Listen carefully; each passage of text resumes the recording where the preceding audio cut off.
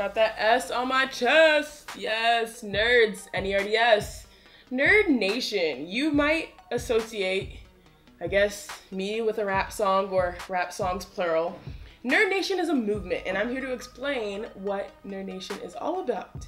Obviously, you know, I love Stanford University, and when I got to Stanford, I really started to realize that the student athletes in particular had their own culture. A lot of times we play in games, and sometimes you'd watch them back, and you'd realize people were saying, oh, you know, for Stanford, they're doing really well in football. Well, I'm like, why are they classifying us as different? And it's because they view us as nerds that wear glasses. Even though we're athletes, you can't really shake that off, but who would want to shake it off? And so, you know, we started celebrating that culture. Before I got to Stanford, they did this thing, hashtag Revenge of the Nerds. All of a sudden, there was a lot of momentum and people were saying, oh, Stanford, you know, student athletes are fierce, they're tough. Just because they really like being a student doesn't mean that they are not gonna be a good athlete. Okay, so this is the real story. We were shooting before Christmas break, like there's a game, and obviously Tyga's Rack City comes on, you know, like Rack City or whatever, and we're just vibing, you know, shooting. And all of a sudden I was like, you know, look around, I'm in my jersey, looking like, wow, I'm at Stanford, this is great, you know, have one of those weird movie moments.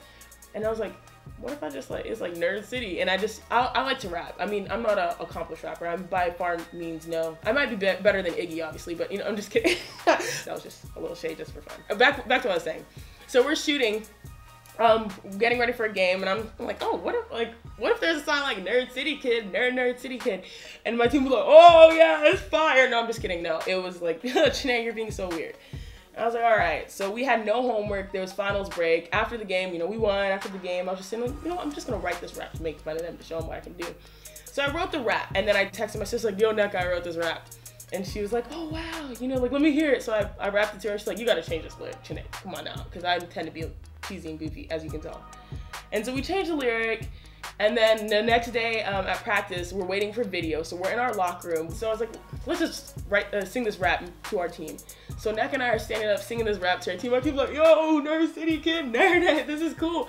Obviously, because it was just a fun moment. And then our media guy walks in because he always brings in stats and stuff like that. Aaron Juarez, the real MVP. He's the best media guy in the game.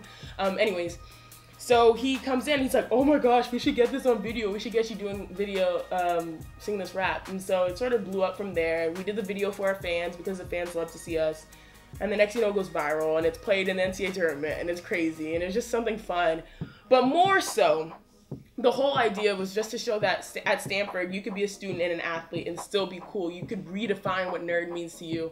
For me, it means I can be an athlete, but I can also, you know, really work hard in the classroom as hard as I work on the court as well. So that's a long story about the Nerd City evolution. Then it was like hashtag Nerd City, hashtag Nerd Nation. That's a whole nother conversation. So Nerd City started off after we had that rap song. Now, Nerd Nation. Nerd Nation was the evolution of Nerd City. So Nerd City spread.